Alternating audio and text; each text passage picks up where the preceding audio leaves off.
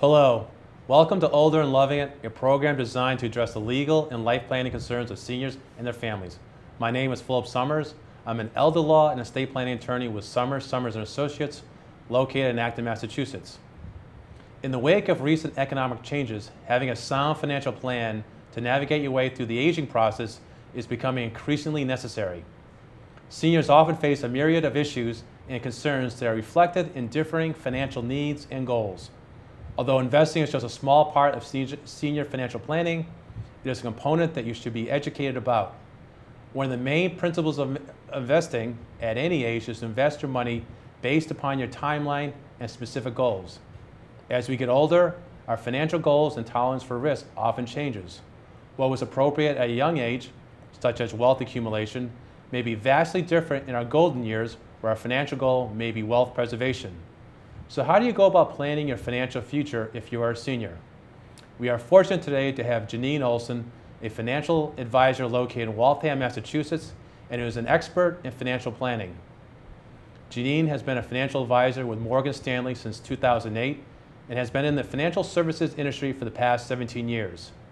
Her experience includes 10 years at Fidelity Investment and 2 years at Morningstar Investment. Janine works with many seniors and focuses her practice on helping individual investors create and adhere to financial plans that meet their personal financial needs. Janine lives in Concord, Massachusetts, with her husband and 5 children. Janine, welcome to the show.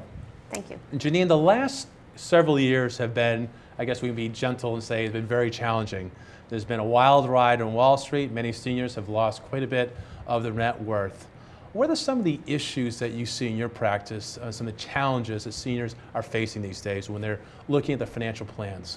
Well, aside from just the market volatility that we've seen in the last several years, I think that some of the things specific to seniors that we really need to be concerned about are inflation. We need to think about increased life expectancy. We need to think about the changing retirement income streams that people might have or might have depended on in the past that are changing. And also need to think about the various sources of income that are going to supplement those things like pension plans that are no longer around or Social Security where the benefit may be limited. Sure. Now you've given us a lot of good information there. So I thought, why don't we drill down to each one a little bit more succinctly, a little more, I guess, precision. Let's talk about inflation. Inflation hasn't been a worry recently, but people who've lived through the 70s and before that, when we've had substantial inflation, can understand what happens when you're on a fixed income, you have high inflationary times. So I wonder if you can talk a little bit about what's the impact of inflation. Sure. No, inflation, as you mentioned, in the last year or two hasn't really been much of an issue because of what's been going on with the market. But I think overall and over time, inflation's averaged about 3% a year. But if you take a look at some examples of just standard things that you might purchase, like postage stamps, back in 1980, a postage stamp for a letter was 15 cents, and in 2010 it was 44 cents. So really that equates to about 193% inflation over the course of that time. So what we need to be concerned about is inflation erodes borrowing and purchasing power. And really, in order to preserve the purchasing power that someone has today, they need to have their money grow so that over time and in their retirement, when they're not actively generating income, their money can really buy what it can today as they age and as they need the money. Yeah, and just look at the gas prices for one. I mean, how dramatically they have risen. Also, food prices. Look at corn and some other basic staples. I mean, they have dramatic increases over the past year. So when you're investing, how do you consider inflation? I mean, is there certain investment vehicles that you look to that will give you, I guess, a hedge against inflation? There are, and there's a couple slides later on in the presentation as we go through that will display some of those things. But some of the hedges against inflation can be investing in stocks, because the stock market has typically risen in periods of rising inflation. So commodities are also another inflationary hedge. So investing in general tends to be an inflationary hedge. And it's just a matter of what those investments are diversified into. And as long as the portfolio itself is a diversified portfolio and includes some of those things, again, it should be age appropriate. But certainly those are some of the things that you need to be thinking about to Sure, and we say age appropriate. What was important when you're younger when you first got out of college certainly changes as you Right. get towards the golden years. Right. Now, one of the other things you mentioned was longevity, and people are. I guess the good news is people are living longer. Sure. Certainly it's been certainly a change in that. But I guess when people are retiring, they're having a longer retirement period. So I wonder if you can talk a little bit about the impact of people living longer Sure. and how that has affected. So as of right now, I think the average age is 77 for an American, and in 2050, that average age will be about 82. And that's the average. So people are living longer, and that's great news. But as people live longer, they're spending more years in retirement, and so their funds need to last longer. So in some cases, people will actually be retired longer than they will be actively earning an income. So you really need to make sure that that's part of your plan and that you've planned for longevity. And some of the ways that you can do that is by thinking about your own history and how your family has, over time, how they've aged and what the life expectancy has Sure. been for your own personal situation. And although that's not a guarantee, it certainly gives you something to work with as far as what your expectations and your assumptions can be built around. So I think that's important. It also seems people who are during the retirement years, they're much more active. They're doing things. They're traveling. They're volunteering. So it's not where you worked for one company, you got the golden watch, and then you took it easy. Right. Now the seniors want to do things, and I imagine this has an impact on your financial planning.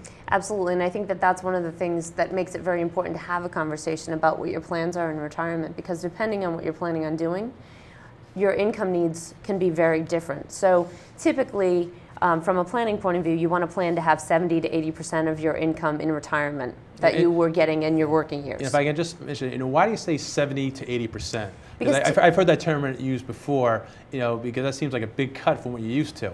But your expenses are also significantly lower. So if you figure your gas expenses are lower, your travel expenses are lower, your entertaining expenses are typically lower. So in general, again, depending on what you're going to be doing in retirement, your sure. expenses would be lower.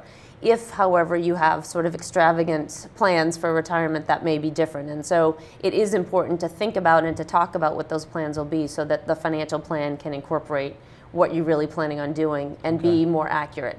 So the average and the sort of baseline is to talk about 70 to 80%. Yeah, okay. That makes sense. But again, you really need to adjust that based Sure. on what your own plans Absolutely, and also what your goals are during your retirement. Mm-hmm. Now, you also mentioned, I think, briefly about the defined benefit plans. I wonder if you could talk a little bit about that.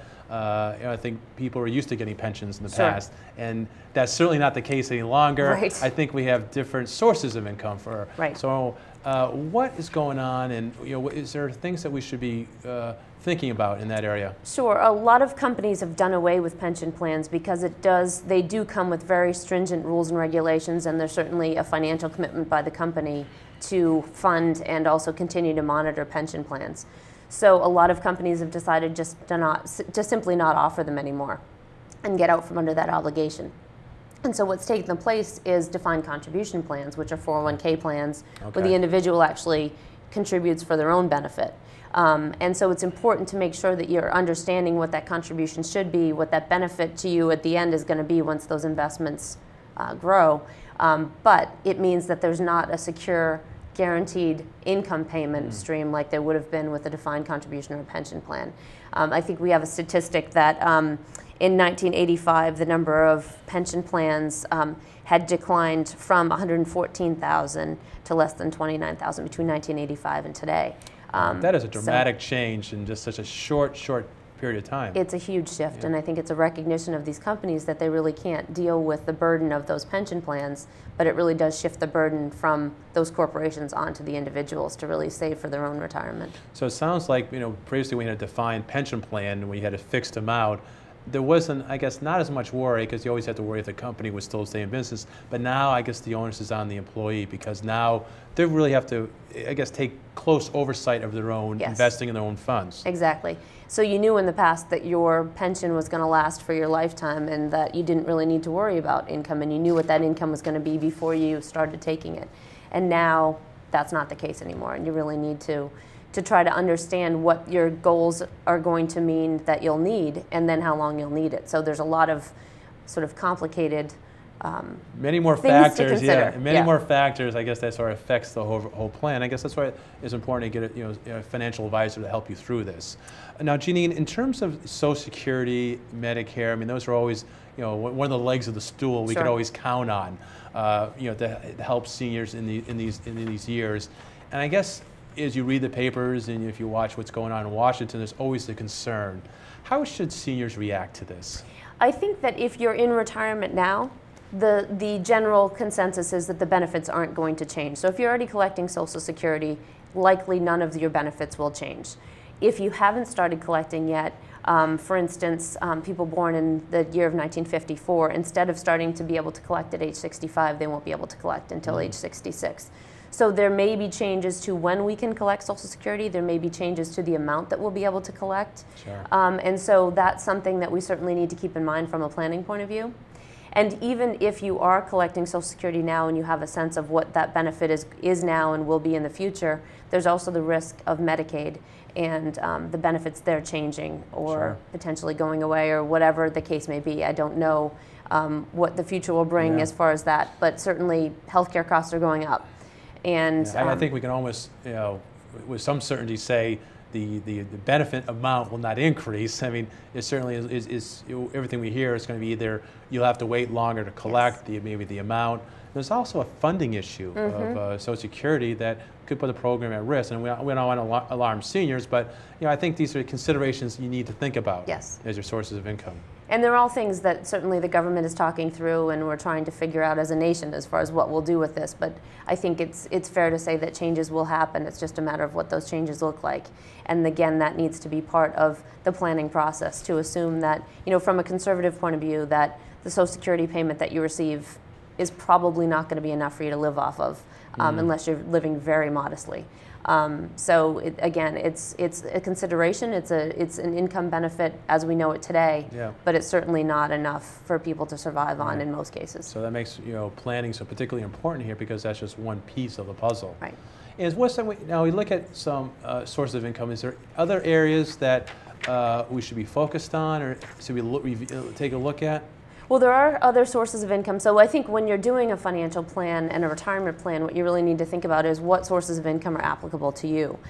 So first, is there a pension plan that is there for your family? Because in some cases, firms do still have them. So some people still do have the ability to plan on some pension benefit. It may not be as high as it used to be because of the longevity that person was at that particular firm.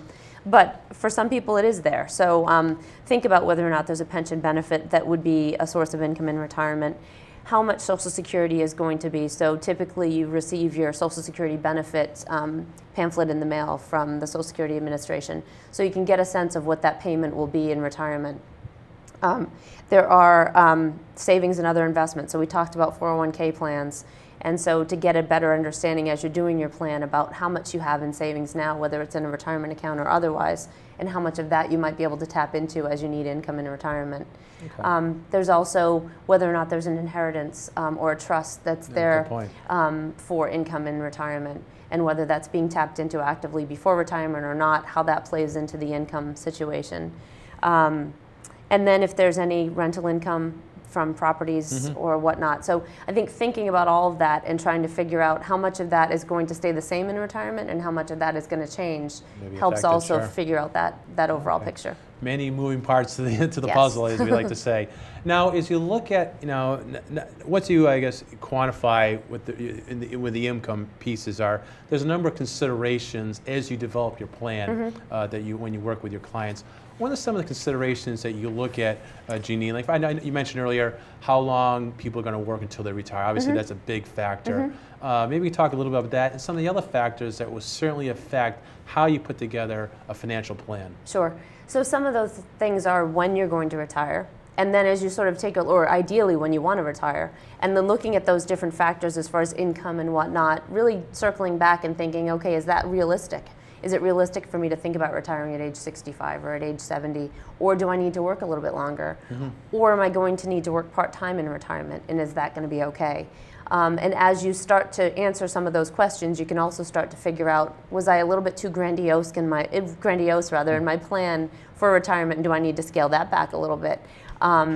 and how long your money is going to need to last. Again, we talked about the longevity issue, but to the extent that you have a sense of what your medical history looks like personally and what the history of your family has been, getting a sense of, do you think you'll live to 100, or maybe are you closer to the average? And sure. So I think those things are really important to consider too. And when you have that conversation and when you have some of the answers to those questions, it helps you get a much clearer picture about what your money, how much you need to have, and what that money is going to need to do and how you invest it. Now, how about for now? Planning is very important, because if you don't plan, that can certainly cause problems. But there's always unforeseen events, unforeseen problems. Can you plan for that? Can you help minimize, I guess, if it's a medical trauma or a catastrophe? Can you plan something like that in the future? Well, what you can do is you can plan conservatively for what you think your needs will be, and certainly think about things like a catastrophe and making sure that you have estate planning documents in place, for instance, or thinking about a death in the family of somebody that may be a primary wage earner. So thinking about making sure that you have the right insurance that's in place, thinking about long-term care insurance when the time comes. Typically, people start to think about that in their 50s, so that it's, at that point, it probably makes the most financial sense to think about long-term care insurance if that's appropriate for the situation. But sort of reasonably planning for catastrophes. You can't foresee everything, but at least you can sort of get the things in place that you would need to in the event that happens, to mitigate some of the impact. Because certainly if there's a death of a breadwinner, there's the emotional impact, but you want to at least deal with the financial impact as much as you can. Absolutely. Now, does a person's investment objectives change when they're in their 60s, perhaps 70s, 80s, even older? Does it change in terms of what you would recommend for a mix, or what the plan would be? Typically, yes. So as you get closer to needing the money, you get more conservative. So the idea is, when someone's in their 20s or 30s or 40s even, if that pool of money is really meant to be used for retirement, you can be, assuming that your risk tolerance is there, you can be more aggressive. And as you get closer to needing the money, what you're starting to do is you're starting to get into that phase of really wealth preservation and not necessarily growth. So in the earlier years, you're trying to accumulate your assets, you're trying to grow your assets, and then as you get older, you're really trying to just stabilize and maintain what you have, so that you don't lose anything. And I imagine when you're younger, you have a longer runway. So if you do have a blip like we've had the last couple of years, you have a longer span of decades to overcome it, whereas now there's many seniors that were, quite frankly, devastated through this economic crisis. Yes, and I think you do need to think about time frame. And when when you're within 10 years of needing to tap into those assets, you really need to start thinking about getting more conservative, even if in your 20s and 30s you were very aggressive.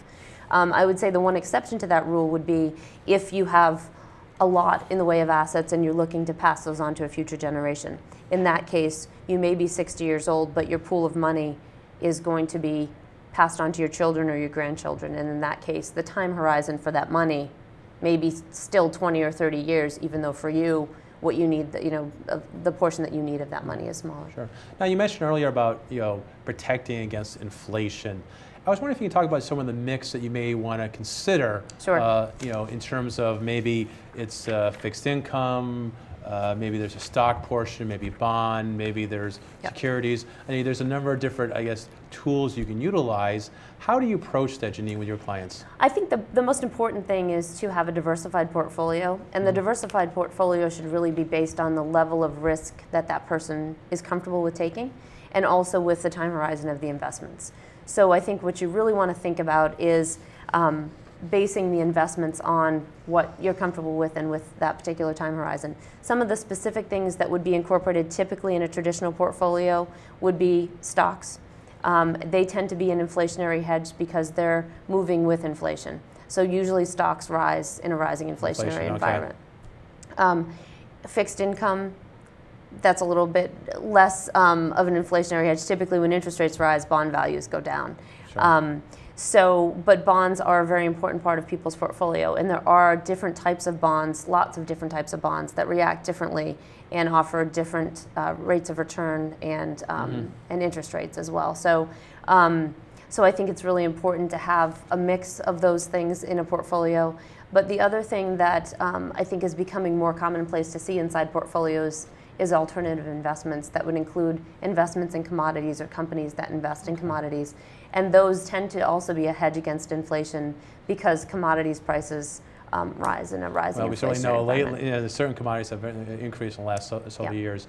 Now, one important thing you mentioned is you're really balancing risk with, I guess, return. I guess that's always, I mean, I'm not sure if conflict is the right word, but it's always a balancing act. How do you manage that when you look at that? Typically, again, it gets back to the individual and how much time they have and how much they're comfortable with taking on risk. Because in general, the more risk you take, the more potential return you're opening yourself up for. But you're also opening yourself up for more volatility and more potential loss. So you have to really be aware of what the risks are in any investment that you choose to participate in. So it's okay to have a portion of your assets and risk, but you have to, I guess, it'd be well known what that risk is. First of all, also what your risk tolerance is when you're investing. Right, and also making sure that you're diversified, because it's one thing to say that you're investing in stocks when there's multiple stocks, or you're buying a mutual fund or an exchange traded fund where you have more than ownership in more than one particular entity.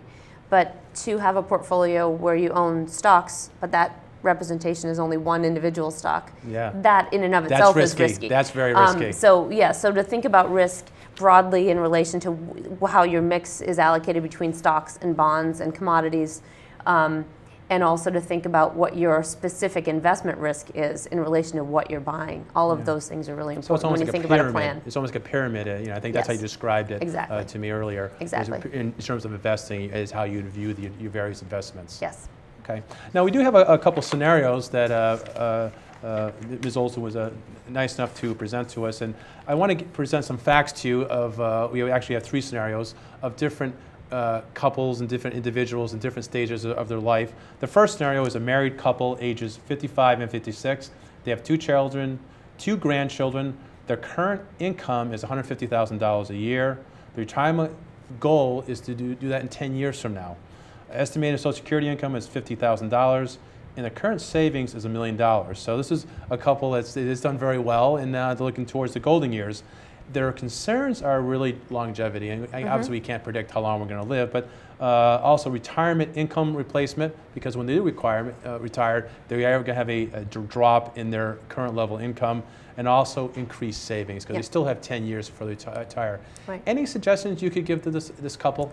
First of all, I would say, as we had mentioned earlier, to really talk to an advisor. I think an advisor can help look at the tangible things like, what are you making now? What do you expect to receive in your retirement years? What do you have in the way of savings? But they can also talk through the intangibles, like, what are you planning on doing when you retire? How much do you think you might need based on what you're doing, and help talk through that process and help them put a number on that. And they can also help with next steps. So, for instance, does this couple have an estate plan? Should they be talking to an estate planning attorney to get those documents in place? So it's not just financial, it's what goes all around it as well, to ensure maybe insurance as well. Do they have the proper levels of insurance? And like we were saying earlier, based on their ages, have they thought about long-term care insurance already? And if not, should they be thinking about that to protect some of their assets from healthcare costs in the retirement years? The other thing that jumps out at me with this particular couple is it does look like there's a pretty big discrepancy between what they're making now and what they're expecting to make in retirement income. So one of the things that they might want to think about doing is increasing their savings now, so that the pool of assets that they have is growing, and the pool that they have to tap into in retirement to receive some income to draw upon it. Right. Okay, to supplement that income. Okay, that's a good suggestion. Now we also have a second scenario.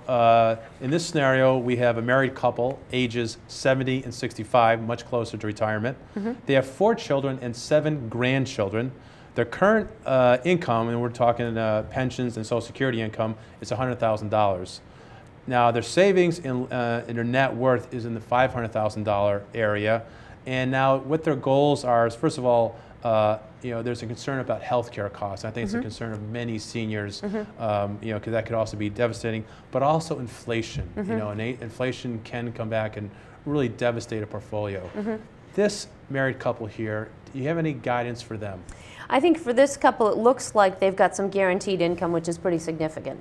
So that guaranteed income will be for their lifetime, and therefore they really have a cushion that they can fall back on. But because that guaranteed income is a defined amount. That's not going to change, and it's not going to adjust with inflation. So inflation. that's why inflation is such a big concern in this It is, exactly. It is a concern. So what they need to really be thinking about is how to invest that $500,000 so that it can potentially augment income if they need to, sure, and really be there for them in the event that healthcare costs do rise, or that there's some unpredicted event that happens that needs a significant cash flow. Sure.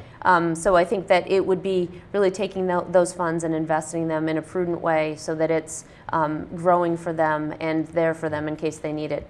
One thing that I might, that they may be thinking about that I think that they probably might want to actually avoid is an annuity. I know a lot of times seniors think about annuities as a plan for guaranteed income for life. But annuities really are meant to help someone that is at the risk of outliving their assets, sure, pay and get payments for life. These people already have an annuity, essentially. Yeah. They have a pension and a Social Security the fixed income. is, that's not going to change. So right. They're already fixed into that amount. Right. Okay. So I would say that it's really just taking that $500,000 and putting it in a diversified portfolio. And again, this is speaking with a financial planner and really understanding your goals first, right, and then crafting this plan based on, right, first of all, what their history is and what their, I guess, the station in life is. Right. And that's good advice there. Now, the last scenario we have is a widow, age 80, she's a little bit older, has 3 children, 9 grandchildren, but the facts are a little somewhat different here. In terms of current income, and we're talking pensions, investment, and Social Security, is $100,000. But also she has a fairly substantial net worth of close to $3 million. And this is based on a lifetime of savings. Mm-hmm. Now the concern here is a little bit different. Before we're talking about inflation, longevity, medical costs. This one's a little bit different. So she has substantial assets, but now it's creating a legacy to be able to pass on, I guess, the bounty of her fruit, what she's worked through her life, and perhaps a spouse. Any suggestions here how you approach this one? Sure. In this particular case, it appears again that she has plenty of income, and that she's got certainly a vast amount of net worth that she can then think about passing on to her heirs. And assuming that what she's wanting to do is to pass that on to her children, and I'm sort of making an assumption there because she may want to give it to charity. Yeah, it's also a consideration. You can certainly give it to charities, right, worthwhile organizations. Right, and again, it sort of warrants that conversation with an advisor to really cull out those details. But let's make the assumption here that she wants to pass this on to her grandchildren. Then some of the things that she wants to think about is how to invest that money for their lifetime, and how to keep a portion of that intact so that to the extent that her investments are generating some income for her, she doesn't change that. But if there's a portion of those funds that she's already sort of allocated to her grandchildren, then those funds can really be invested for them. And so talking to an advisor about what the appropriate mix would be for their lifetime makes a lot of sense. And how does a financial planner, because we've had 3 different scenarios, and each one's different, different goals and objectives. What's the value of working with someone like yourself, a financial planner? Well, I think that especially in this case, some of the things that she could be talking about with a financial planner are, if I'm planning on investing this portion of my money for my grandchildren, and for instance, if some of that is in a retirement account, then she could think about some tax efficient strategies like converting those assets into a Roth IRA. It would mean a tax hit today, but it would mean that there would be tax-free income over the next 2 generations for her grandchildren, which would likely turn out to be significant in the way of tax savings over their lifetime. So it's things like that that can be called out through the conversation, but that can also be run in the way of scenarios to really explore, here's scenario A, here's scenario B, right, what makes the most sense, and therefore what's the best decision for us based on the situation. It's really bringing situation. someone who's really knowledgeable and educated in this area, and we're looking for the best interests of the senior. Janine, thank you very much for your time. You've been very informative, very helpful to our seniors.